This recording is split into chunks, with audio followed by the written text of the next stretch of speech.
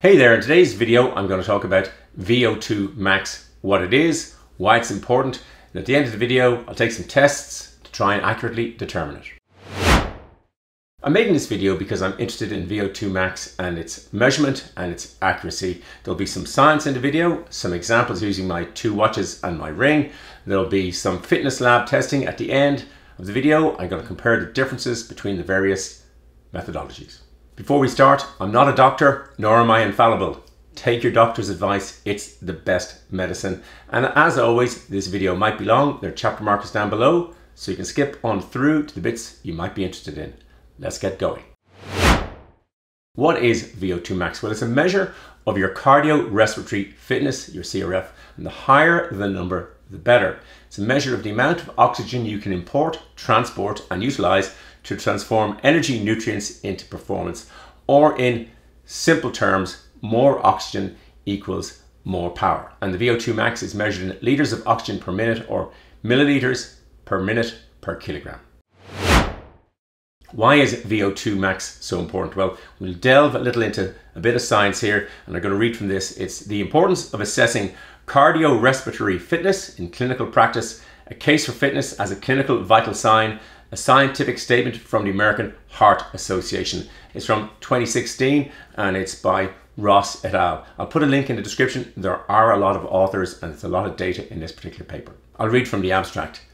Mounting evidence has firmly established that low levels of cardiorespiratory fitness, CRF, are associated with a high risk of cardiovascular disease, all-cause mortality, and mortality rates attributable to various cancers.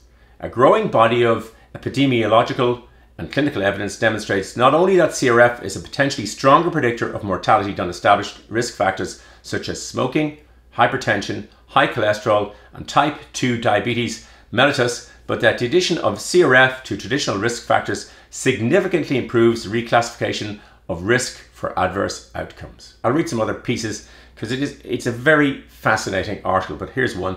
However, a consistent observation is that the largest benefits occur between the least fit and the next least fit group of individuals studied. Stated differently, health benefits are most apparent at the low end of the CRF continuum. Although studies vary, this is generally the case for both all-cause and CVD mortality. This is an often understood but important public health message because one not need to be athletic to gain substantial health benefits from improvements in CRF. So you don't have to be at the top end of the fitness range. Improvements in your CRF, your VO2 max, have most benefit at the lower end of the range. Several studies have linked higher levels of CRF to a reduced risk of developing both dementia and Alzheimer's disease. Higher levels of CRF are associated with lower measures of anxiety and symptoms of depression. Higher levels of CRF are associated with a lower risk of developing certain cancers, including lung and breast cancer, and cancers of the gastrointestinal system. Lower levels of CRF are associated with a higher risk of disability later in life. In summary, cardiorespiratory fitness, CRF, is really important to your health, and VO2 max is a way of measuring CRF. Further down in the paper, they talk about measurement. CRF can be measured directly, expressed as maximal oxygen consumption, VO2 max, or estimated from the peak work rate achieved on a treadmill or a cycle ergometer, or from non-exercise algorithms.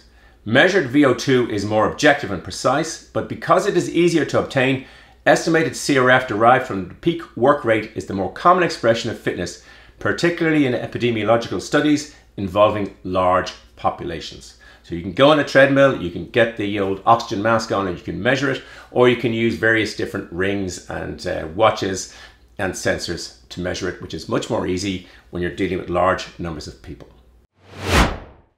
I wear the Garmin FR955, the Apple Watch Ultra, and an Ultrahuman Ring Air, and I wear them pretty much all the time. I wear this and this 23 hours a day, take them off and charge them just when I'm showering. I wear this 16 hours a day, I take it off at night and charge overnight, and they're measuring all sorts of data in the background. The Garmin automatically estimates each run or brisk walk according to Garmin. It's checking your heart rate and the GPS, and it's seeing how hard you work, and then it has an algorithm that tells you a VO2 max. I typically run 3 to 4 marathons a year, and my VO2 max on this varies between, I think it's been as low as 44 and as high as 49. Recently it went down from 49 to 47. I've absolutely no idea why, but it trended downwards. The Apple Watch Ultra estimates VO2 Max, again walking and running, and its number is significantly lower than my Garmin, 41.6. I don't use it as often as the Garmin. In other words, it's not on at night, so it's not checking my resting heart rate when I'm sleeping. But interestingly, the VO2 Max on this number is going up, or on this watch it's going up. On the Garmin it's going down. I also use the Ultrahuman Ring Air, which is the easiest by far. Just slip it on and away you go. It's working away in the background. It has a VO2 Max of 46, so slightly lower than my Garmin. It tells me my heart rate resting is 47 and my heart rate variability 54 is good. And it essentially measures all those three, and it does its little algorithm to see where you are on the VO2 Max scale. I like the developments in consumer health metric data collection devices, and I have lots of them, as well as these ones. I have a blood pressure monitor, various weighing scales, mats under the bed, all sorts of things. Now, I'm only interested in the relative values, not the absolute values. I'm really interested in when things change. And it is really hard to know how accurate they are, but I decided I would try and see how accurate these three are.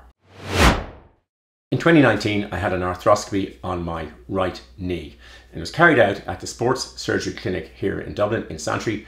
I saw that the Sports Surgery Clinic had a fitness lab, and I decided to go there and do some testing. First thing I had was an ECG and consultation with a doctor. They want to know obviously your general health stuff, and they do an ECG.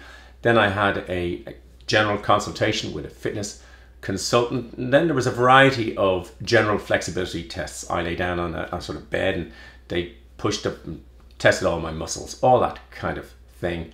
I think I then warmed up on an indoor bike for a while, and then there were general flexibility tests. Go, that's it, and kick, and pull right to the top, all the way up, kick, pull again, right up to the top, all the way up, pull, two more, kick, and pull, last one now, kick, and pull, and relax. Quad and hamstring tests with a variety of jumping and bouncing and trying to test your, I suppose, your overall springiness. There was a lot of those kinds of things. There were strength tests with push-ups, but then came the big daddy. What I really wanted was a VO2 Max test. I warmed up on a treadmill, and then we got going. You warm up on a separate treadmill, and then you cool down a bit. Then you get onto the main treadmill, you stick on your oxygen mask. I stuck on a polar chest monitor, and you run gently, and then they increase the speed.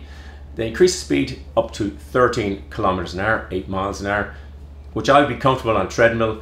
And then I was happy that for the maximum exertion that they were going to do, they were going to change the ramp angle. And so you got to maximum speed on treadmill of the 13K, 8 miles an hour, and then they changed the ramp angle. And the ramp angle went up in segments, and it went up as high as 10, whether that was 10% or 10 degrees, I don't know. But at that point in time, I was pretty much done. My running partner Liam had done a similar test, and I remember he said he felt like he left a little bit out there, and that's what I felt. Once you stop, you think, oh, I could have gone a bit more. But the results came back, and I had a VO2 peak of 4.6 liters per minute compared to the normal, whatever that means, of 2.39 liters per minute, or 193% over. But my VO2 max score was 56 milliliters per minute per kilogram. It was way higher than or significantly higher than either watch or ring.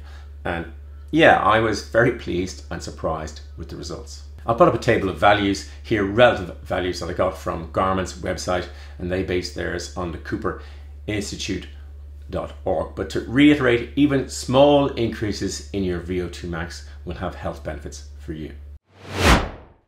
Cardiorespiratory Fitness, CRF, is important for your health, and VO2 max is a critical measurement of your CRF. Small improvements in your CRF can lead to large health improvements. A ring is the easiest way to measure it, but yeah, full test in a lab was a great, fun way to measure it accurately. I hope you enjoyed the video and found it useful. If you did, it would be great if you would hit the like button. As always, there will be lots of stuff in the description below, and I will happily answer any questions you put into the comments. There will be a big blue subscribe button popping up there, and some red videos there. Thanks for watching. Until the next video, just keep running along.